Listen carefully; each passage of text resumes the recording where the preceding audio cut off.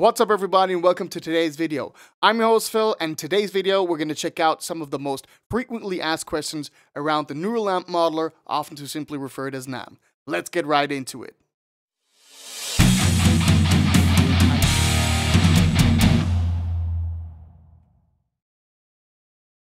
In case you might have not recognized, there's a whole sweep throughout the guitar gear industry where it's all things machine learning and capturing your analog signal chain and basically bringing that either into a modeling platform or into the plugin realm.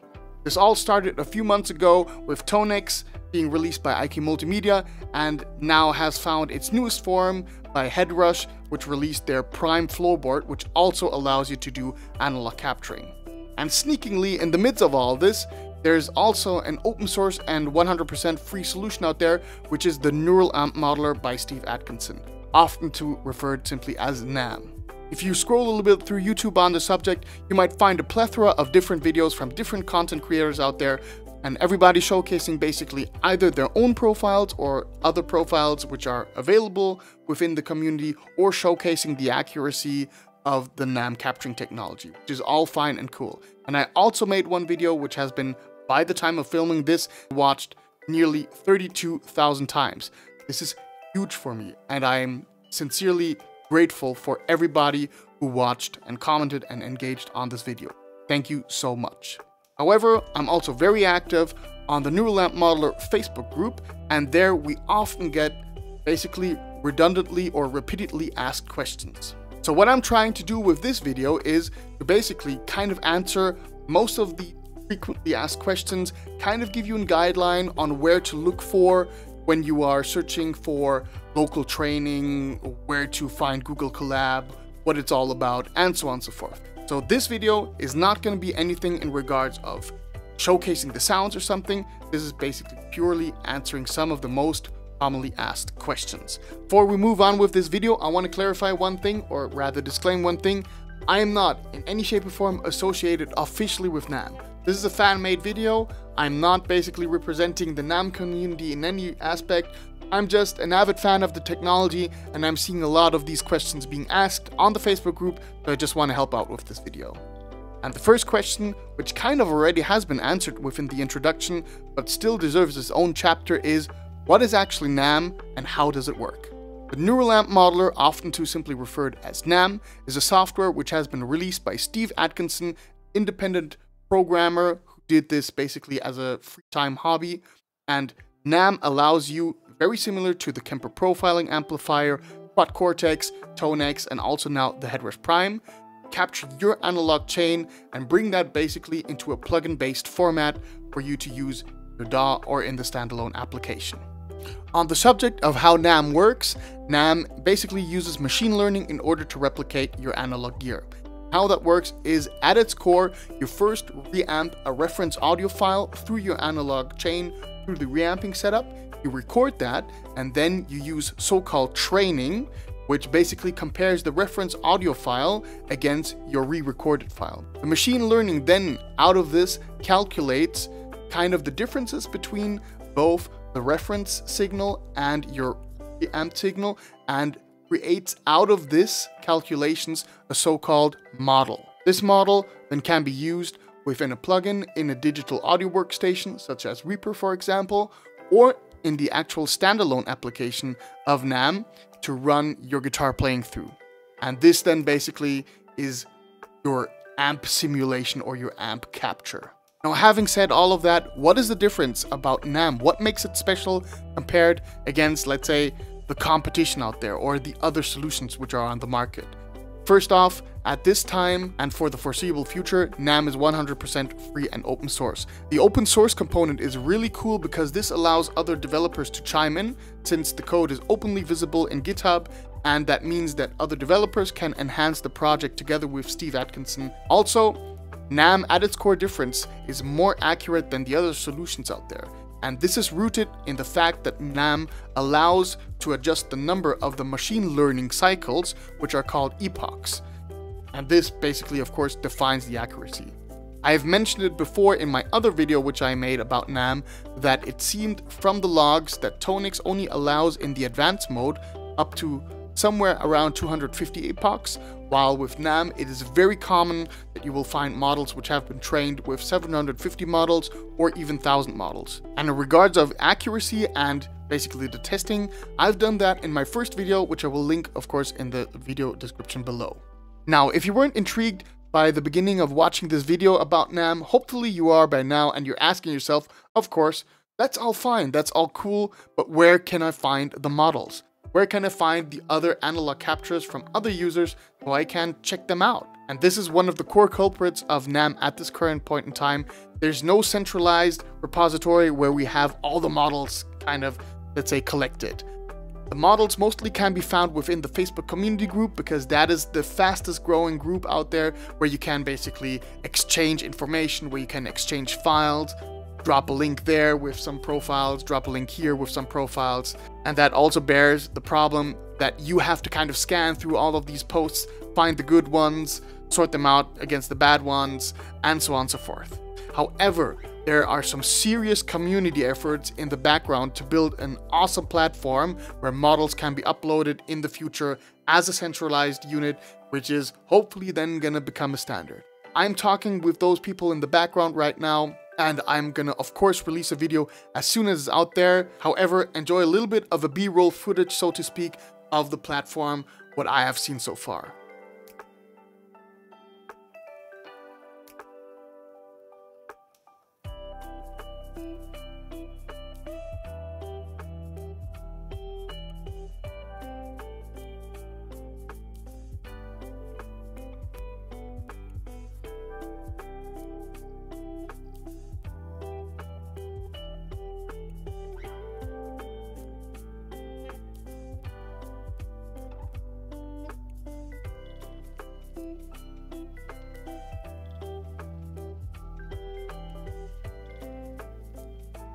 Alright, so now that we have seen this amazing footage from this very cool platform, which I'm very excited about, you still might have the question, I want to test stuff right now, at this moment, at this minute. Where can I find models? I still got you covered.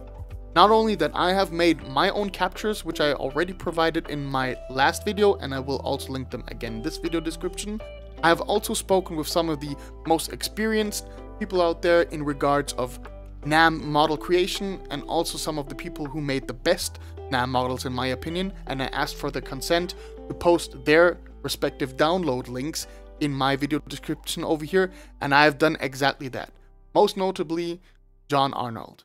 John Arnold has worked together with Peter Kanoff, and they created a plethora of super sought after high gain amplifiers, super sought after cool pedals such as the Electric Eye Mud Killer. You can find it down in the video description below, and you'll be in amp heaven. However, I have to disclaim, of course, these links are not provided by me, so I only can guarantee on the long run that my links will stay available. I cannot speak for the other links which I'm providing. Alright, next question. Do I need special hardware? So if you're using only basically models which have been provided by other people in the community, then you might get away with only using your audio interface, having NAM loaded either as plugin or standalone, loading the NAM model, you plug the guitar in to enjoy. Hey guys, it's me quickly stopping by from the future. I'm editing this video currently, and it came to my mind that I have forgotten to mention something which is incredibly important when working with NAM, and that is that you have to set the correct sample rate. At this current state and time, NAM only works at 48 kilohertz. That means that either within the driver section of, let's say, your Windows audio driver for your interface, or at least within the digital audio workstation where you want to use NAM, you have to set the sample rate to 48 kilohertz. Steve is currently working on some other supported sample rates, but until then, we have to stick with 48 kilohertz. Super important. A lot of people are reporting some nasty sounds coming out of NAM, and you don't want that to happen to you. And in most cases, it turns out that these folks have set up their sample rate to 44.1 kilohertz instead of 48 kilohertz, and setting the correct sample rate has resolved everything. Just that as a notion, let's move on with the normal video. However, if you want to capture your actual analog signal chain, then I personally highly recommend using dedicated tools, because I tried without using them, and for me it did not work well. But your mileage may vary. You might get away without using it. First off, when we're looking at the stuff between the audio interface and the amplifier, you should use a reamp box. A reamp box is a very easy way to get impedance matching right, and some of them also allow for some level compensation where you can set the level to your likings so that it kind of matches your guitar input into the amplifier. Always make sure that you double check that the levels are correct, that it sounds basically the same as if you would have a guitar straight into the amplifier, and then you should be hopefully good to go. I personally use the Palmer da Capo, which I find works wonderfully. There is also a Palmer Trave out there, which is kind of the successor of the Palmer da Capo. It's round about 80 bucks, 90 bucks, somewhere around that mark. Way less expensive than the radial stuff out there, and it just works fine for me. Looking at the output side of things, you might not actually get away without dedicated equipment. You need something to load your amplifier, especially when it's a tube amplifier. And for that, you can either use a speaker load capable DI box, which is basically plugged in between the amplifier and the cabinet. This will have the disadvantage that you are hearing the reference audio running through your full setup, which is incredibly loud and incredibly annoying. Or you can use a dedicated load box, or if your amp has one and you don't have either a dedicated load box or a speaker load capable DI box, you can try using a preamp out on your amplifier. Or if you don't even have that, you can maybe engage the effects loop of your amplifier and use the effects send kind of as an output, which then goes into your audio interface. At least that way you will get the preamp sound of your amplifier. How do I capture my amplifier? The capturing of the amplifier is basically the reamping part of things. You set up your recording chain for reamping. I like to use Reaper for that, and then you play and record the reference audio file through the reamping chain, and boom, off to the next step, which is actually more important, which is the training. How can I train a model? Now this video actually deserves not one, but actually multiple videos on its own, so I'm gonna very shortly pick up on this and then gonna link you further to some videos where this is actually explained more thoroughly than I could do in this video. There are two possibilities to do the training, either online via Google Colab or locally with your own PC hardware. I personally recommend online training for the folks out there who do not have dedicated GPUs for gaming in their PC rig. For this, I also highly recommend to watch Jason Zadora's video on how to train online. He's a true asset to the community, and he has a fantastic video which actually allowed me in the first place to train and kind of explore NAMM on my own before I then moved on and trained locally and kind of really committed to the NAMM community itself. And at this opportunity, thank you, Jason, and big shout out to you. However, as I said before, I nowadays go rather for the local training, which allows me to use my local GPU over here in my gaming PC to do the machine learning to kind of calculate the NAMM models for me. What you have to do for this in a nutshell is first you have to install Anaconda, which is a package distribution software for Python. That's a programming language for scientific computing. You have to also install the CUDA toolkit by NVIDIA. And that is also one limitation. I have not heard of anybody who got this really working on AMD GPUs, but I could be wrong with that one. I just haven't heard of anybody getting that successful to run so far. However, I would say that it's really, really crucial that when you do this, that you actually have a powerful graphics card unit or a powerful MacBook with an M1 chip architecture on board. These are the only situations where I really heard that people had success doing the training and not taking longer than doing it simply online on Google Colab. However, for both the local training and the online training, I'm gonna link some extremely helpful tutorials in the video description below. There you can check out more on this actual subject over here. Off to the next question. Is NAMM capable of capturing full rigs properly? Now, this topic is subject of debate. While Steve Atkinson, the developer of NAMM, is very shy of claiming that full model capturing is possible with NAMM, I have done so with barely any loss in accuracy. The only repercussion I had so far is that I had a slight fizziness in the frequency range above 12 kHz. And to be honest, I always treat my guitars by either high shelving or low passing that frequency range away. So everything above 9 kHz, 10 kHz or something is slightly rounded off so that it leaves room for other elements within a mix. So I couldn't care less about this, let's say, aliasing or fizziness within 12 kHz. Anyhow, I personally recommend to just go ahead and give it a try, both modeling as well as playing through the full rigs, and be the judge for yourself. You decide in the end what sounds good and what not. What about the cabinet sound within NAMM? Now, due to the controversy which I talked about in the talking point before, the full rig capturing, a lot of the models provided by users within the NAMM community are only reflecting an amp-only model or a model which consists of an amp and a boost pedal. And this means that you need something which can emulate the sound of a cabinet. This can be achieved with an impulse response, or IR in short.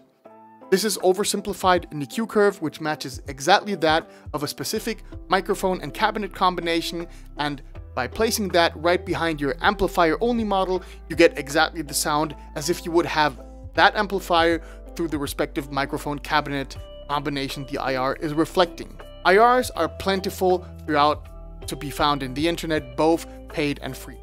I personally really enjoy impulse responses from Celestion Digital, Bogren Digital, York Audio, and there are also amazing other contributors out there.